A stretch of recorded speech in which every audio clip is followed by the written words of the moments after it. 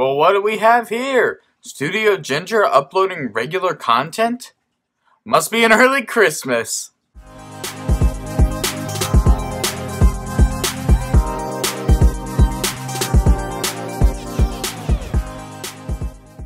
Welcome back to Cinemuck, the place where we talk about the muck and grime of today's Hollywood film industry. I'm your host, and let's begin. So first on the to-do list, we're going to be talking about Thor Ragnarok.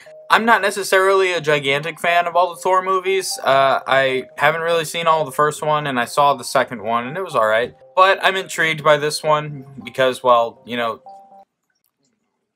Thor fights Hulk. That's awesome. But now the pool just keeps getting juicier because now we have confirmed appearance from Benedict Cumberbatch's Doctor Strange in that movie. I thought he was being saved till Infinity War, but apparently not. He's going to be in Thor Ragnarok. I don't know under what circumstances, but he's definitely going to be in there, and it seems like the perfect opportunity for Thor to recruit him into the new Avengers.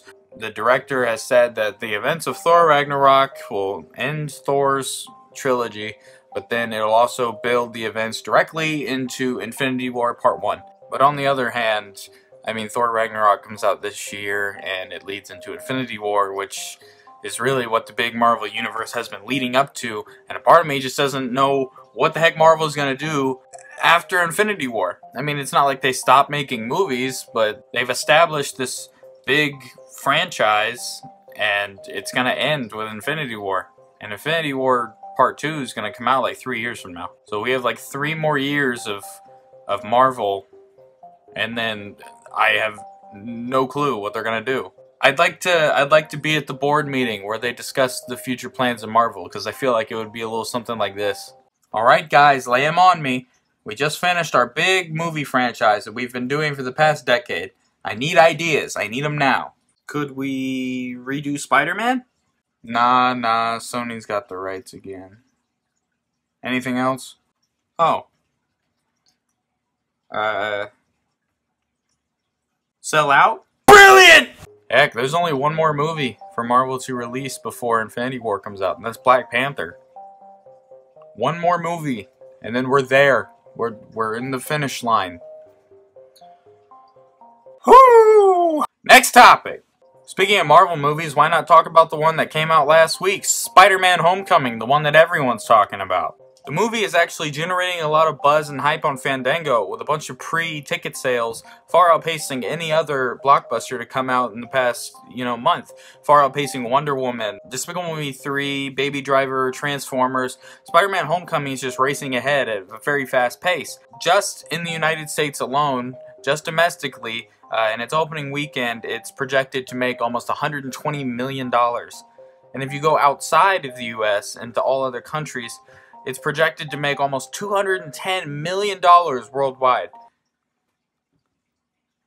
That's a lot of money! What on earth could you ever do with $210 million? The possibilities are endless! Heck, if someone told me the secret to making $210 million was to make a superhero based off an animal that nobody likes, well heck, I have an idea! This summer, a hero will rise. I am the Viper. I speak to the serpents. I speak to them. They understand me. Are you hurt, little one? Are you hurt? This poor creature is in pain. I must save it! But Viper, if you're a superhero, don't you need a supervillain? Aha! Yes, I agree! And I have just the perfect villain. The everlasting evil of Rodendicus! His evil knows no bounds. His heart holds no compassion. But worst of all, he flaunts his flatulence to no extent. But it doesn't matter, because I, the great and powerful Viper, have captured one of his henchmen! Where's Rodendicus? Tell me where he is! Viper. Rated PG-13. I apologize. I may have gone a little overboard with that sketch. Anyways, next article. Now, ending off today's episode is a bit of some tragic news. Beloved Marvel creator Stan Lee is experiencing some loss. due to the fact that his wife, Joan, just passed away at the age of 93.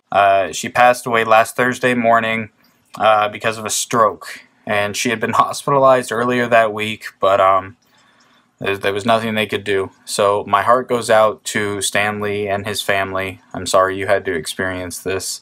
I wish you the best. Ending on that note, that concludes today's episode of Cinemuck. If you enjoyed it, please leave a like, comment, and subscribe. It really helps me out. I love to know your feedback. And I'll see you next time on Studio Ginger.